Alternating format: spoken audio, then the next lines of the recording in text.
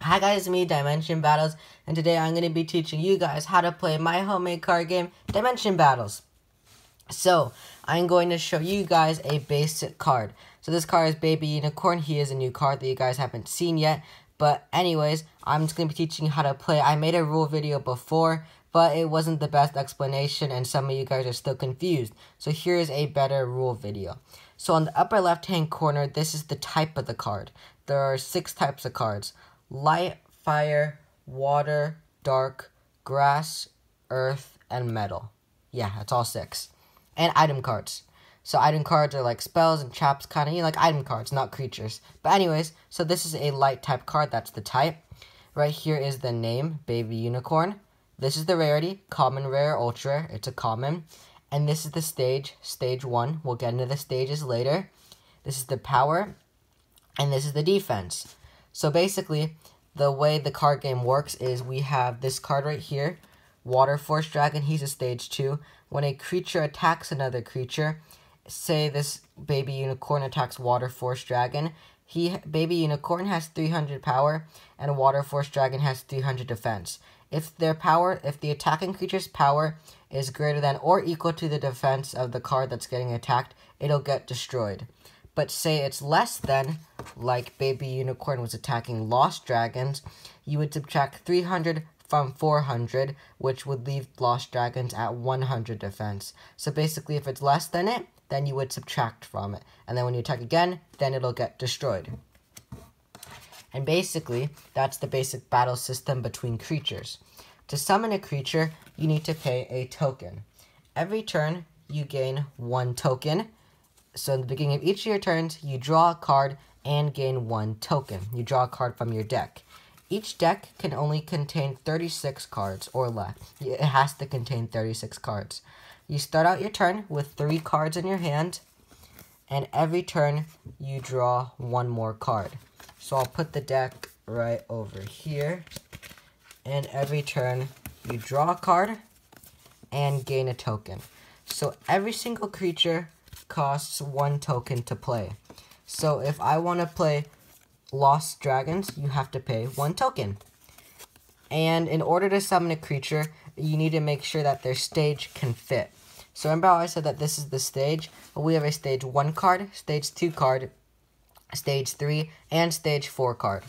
So before you play a creature, what you want to do is every single other turn, you add a stage. So to add a stage, you place 1 diamond in between you and your opponent. So here's an example.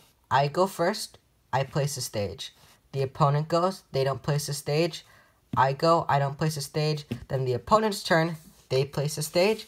My turn, opponent's turn. Then when it's my turn again, I place a stage. Their turn, my turn, then their turn again, then they place another stage.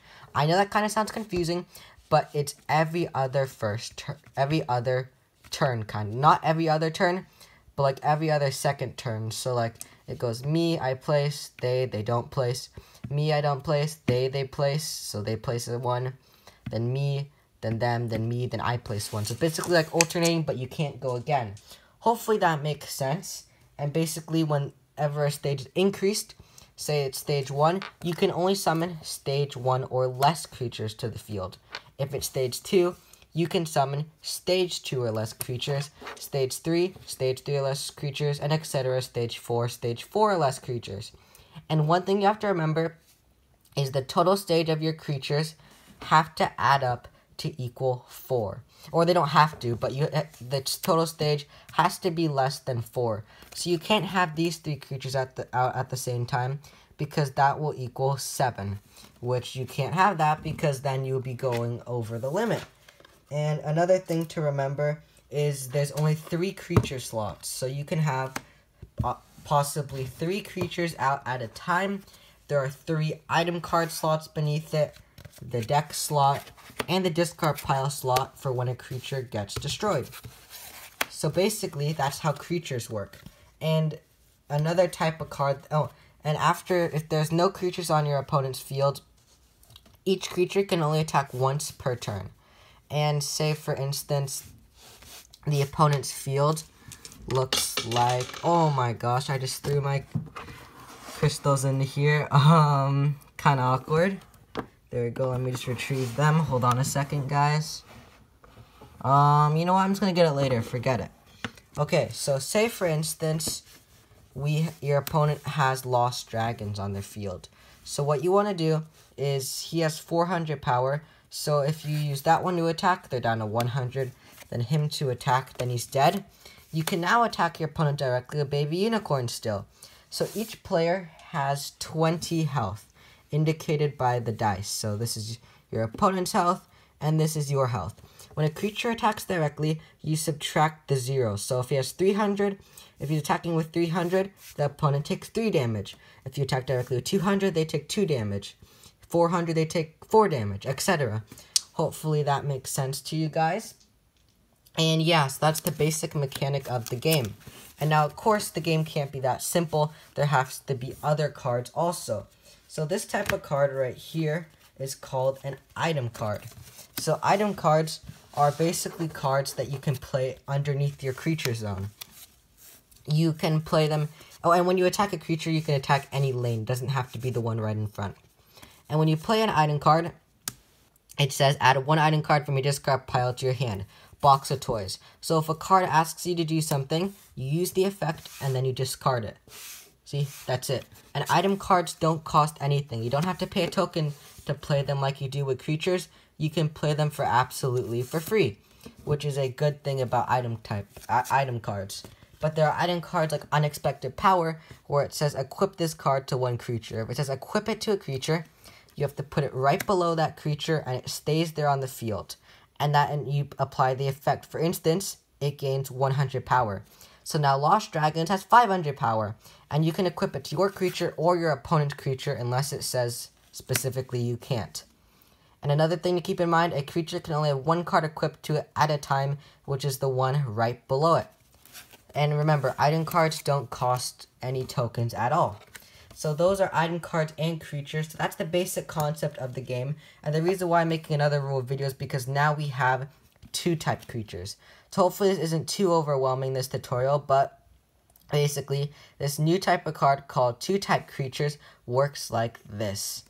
In order to play a 2 type creature, you have to have both those types in your discard pile.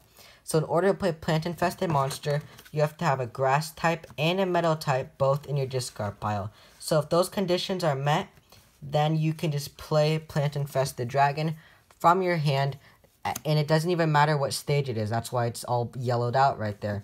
So you can play it during any stage as long as you have both of those in your discard pile.